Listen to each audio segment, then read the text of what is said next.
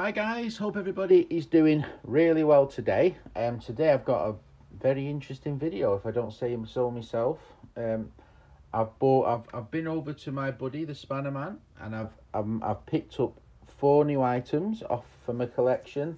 I've also got some absolutely fantastic, wonderful literature, which I'm going to give you a little look through as well. I'm going to try to photograph and put on Instagram, so I'll put a link below to my Instagram, and you can go check out if you're interested in more details. So I've got some wonderful books and some wonderful tools. So I'm going to go through the tools and I'll show you the books. That's what I'm going to do. So I bought 4 items off my friend Roger. You can guess the price of what you think I paid for the 4 items off Roger. He gave me one price and I didn't argue, I just paid him. I thought it was really fair. So the first item is this magnificent wrench with a lever mechanism. So obviously you can obviously work it so you can angle the head to different sizes. It's a bit oily, works wonderful. He had 2 of these. I think it could be French, and I don't see a maker's mark on it, but I think it could possibly be French or European, but I bloody love it. I think it's fantastic. What a cool wrench. Really interesting mechanism, the way that the mechanism works against, and it's a lovely design in lovely conditions. So really like that little wrench. I love the unusual ones, and that one is definitely unusual. My favourite item by a country mile is this one. Now this, Roger bought in, my friend, he bought this in 1981. 1981 on the 8th in London, on Kingston Road in London. And this is a 9-inch combination tool, patented 1869 to 1872, so over 3 years, and there's about 4 or 5 designs by David Heaton, and so this tool is 150 years old approximately. Isn't that amazing? And it's a multi-tool from the US. I'll insert a patent to show you the patent.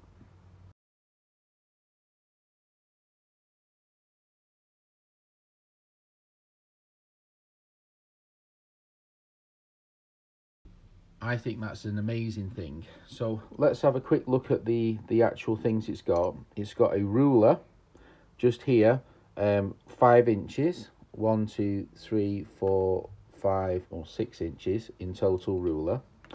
It's obviously got a pry tool, like I think they called it a carpet tool. It's got an adjustable wrench with this amazing collar, which is still not been broken, which I think is amazing. The condition of this wrench is amazing. You still got to see some of the black lacquer, what it had on originally. Obviously it's got a screwdriver on this end, not broken, absolutely fantastic. And this tool here, like a scrape, it almost looks like a bolster chisel tool on the end. It's got a straight edge on this side, and I just think it's a fabulous tool, absolutely amazing. And that's almost a hammer as well. Absolutely fantastic. You can see the writing on it. You can see the patent date, 1871 to 1872, 12th of November, patent granted. And you can see here David Heaton on the side. This is a US tool, patented in the US. I think it's a US tool, and it's in absolutely amazing condition. I love multi-tools, and I think this is my favourite multi-tool I've ever seen or ever bought. I think it's absolutely amazing. Super rare, rocking horse rare. So really love that. Absolutely fantastic. Really pleased. Now the next item, let's move these out of the way. The next item is also a rare early English adjustable Millennium Auto Grip, and you can see how it works. As you put the pressure on the hand, it forces on the nut, so it's got the nut. Now I do have another one which has not got the offset on it. This is called the automatic, which is also in the Spanner book, the automatic wrench. and it's got the same sort of mechanism, but this one has got the offset, both the same size, a very similar wrench indeed. But so it's nice to have another one in the collection, a Millennium Auto. So two lovely wrenches there. Now the last item I was really pleased to pick up, it doesn't look like much, but this is an extremely early footprint wrench, simple adjuster, but nice and early, made in England, the greatest manufacturing country in the world, in my humble opinion. Now I do have a few of these early English footprints, all really early English. I have 4 of them. You can tell they're English by the primitive methods, and I'll show you in the book briefly, in Ron Geesing's book.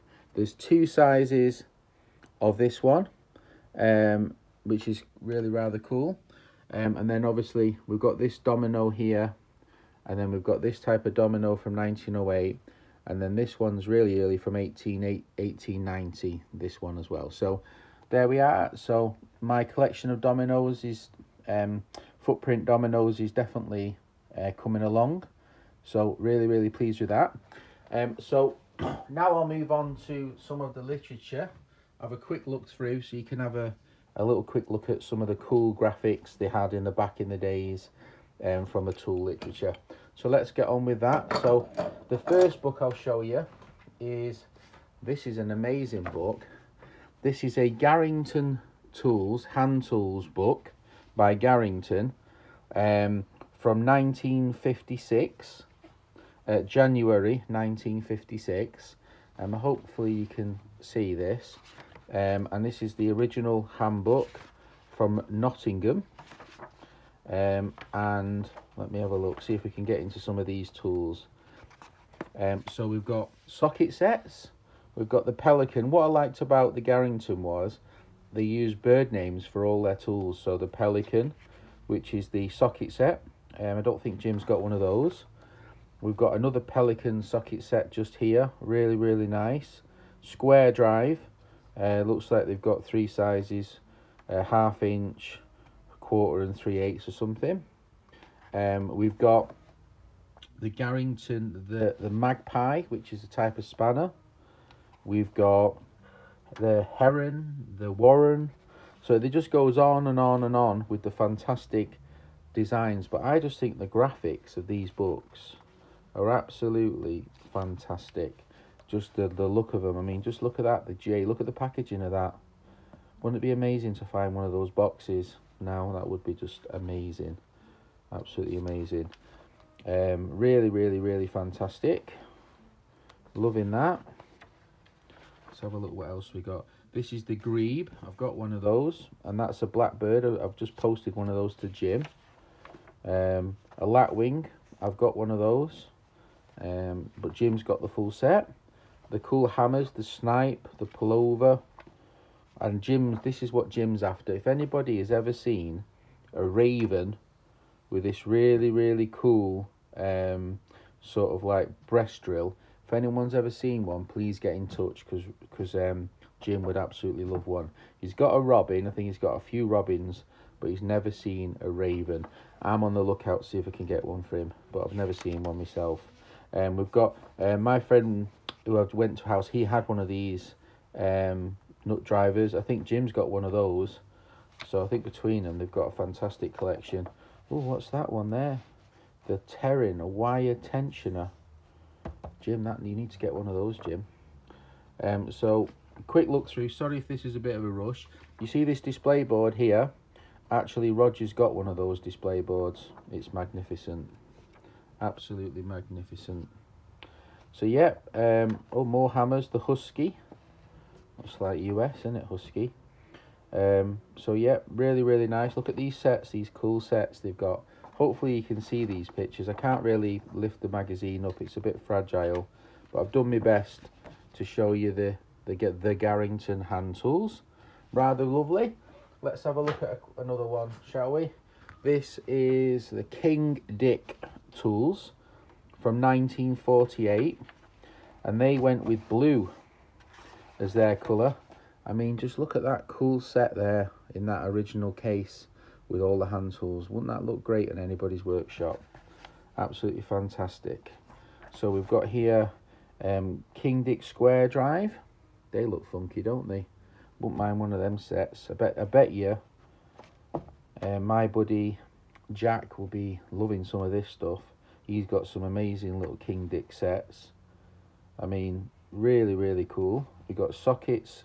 They look like Bonnie sockets to me. Resto Rob will attest to that.